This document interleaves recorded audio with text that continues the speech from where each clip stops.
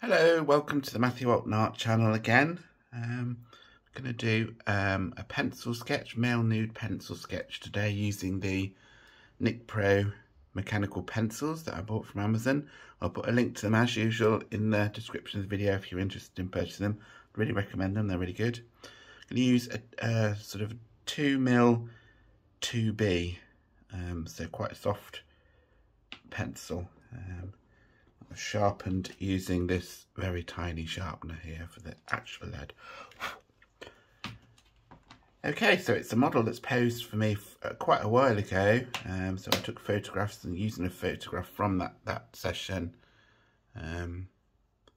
Let's see how we get on. It's been a while since I did any sketching in the sketchbook, starting in the way that I normally seem to start when sketching a person, doing the head first, but importantly not putting too much detail in that, just getting the angle of the head. It's quite a scrunched up pose, as you'll see in a minute, so quite a difficult pose to get all the lengths and proportions right.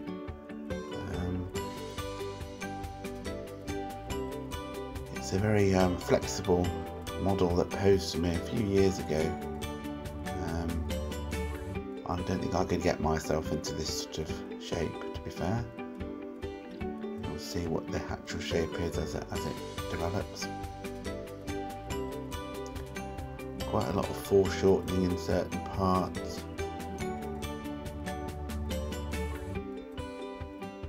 So again, you can see that I'm sort of laying out all of the outlines of the figure because it's more of a complicated pose.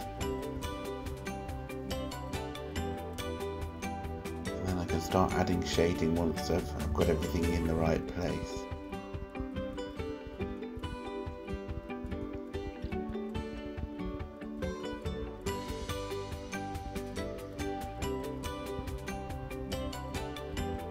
I'm starting with the brow as usual on a sort of head, which sort of gives you a place to hang everything else on. Because the head is tilting forward slightly, the facial features are all crowded towards the bottom of the face. You see more of the top of the head because the head's forward, leaning on bent elbow hand. Putting the dark of the hair on sort of helps gauge the shading of the rest of the figure, the darks for the rest of the figure. Much of the figure is in shadow because of the crouched forward pose, really. There isn't much in strong light.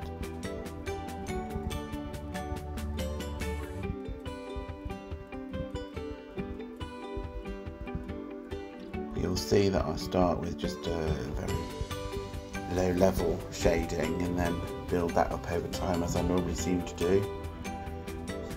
The darker areas that I'm putting on here will get darker as we go through.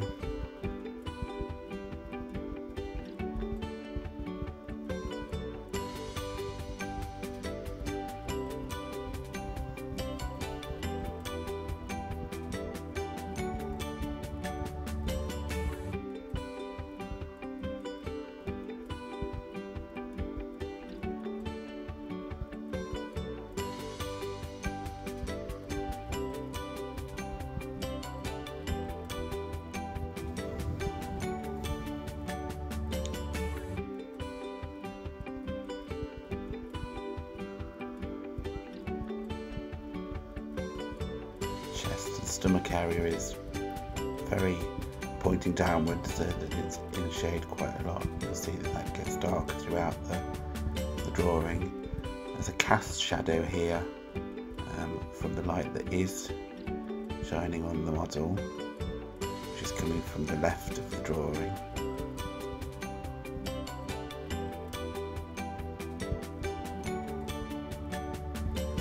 I'm trying to sort of shade or crosshatch roughly in the direction of the body here to give it a more cylindrical. It's something I'm not particularly good at, but I'm trying to improve on that. You can see there on the leg there I'm not doing that, but on the other leg that's down I have sort of tried to shade around the leg. Cast shadow from the arm on the leg there.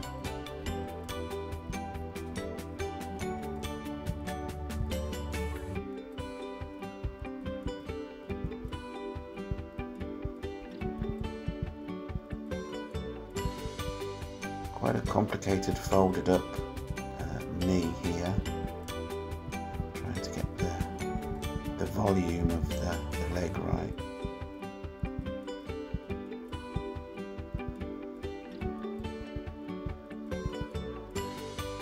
Actually sitting on the foot, I don't know if I could do that myself.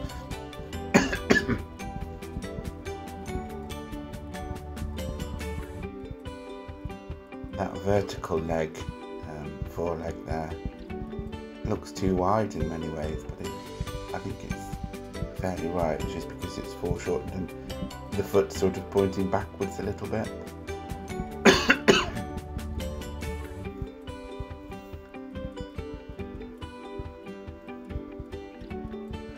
Trying to take a little bit of time on the foot because I'm not very good at feet.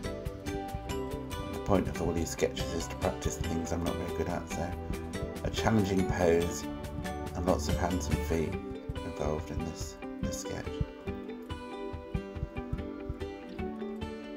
Just trying to put a bit of the background shadows in there. I haven't gone into any detail really in the background with this sketch. I have been doing that more recently, but for this it's just a sort of study of the actual figure floating in space almost.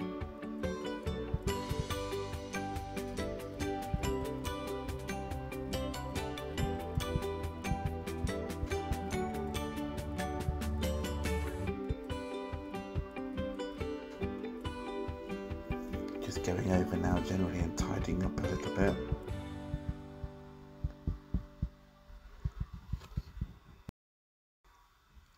So this is the final sketch. I'm quite pleased with it overall.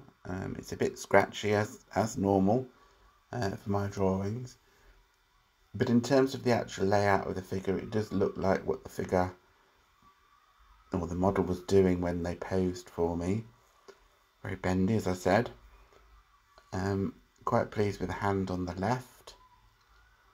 That's his right hand. That sort of looks quite natural. The arm almost looks too long, but it isn't actually. I've sort of measured it on the photograph that I was working from, and it's just because he was a very tall and thin model. It took about an hour to do, so quite a long time for a sketch really, but overall quite pleased. Thank you for watching again. Do like the video, which will help the channel. Subscribe if you haven't already, and also click the bell and you'll be notified when I do new videos. I'm sort of doing 1 or 2 every week. It's been about 1 I think in the recent weeks, but I'm going to try and up that. So thanks once again. I'll see you on the next one. Bye.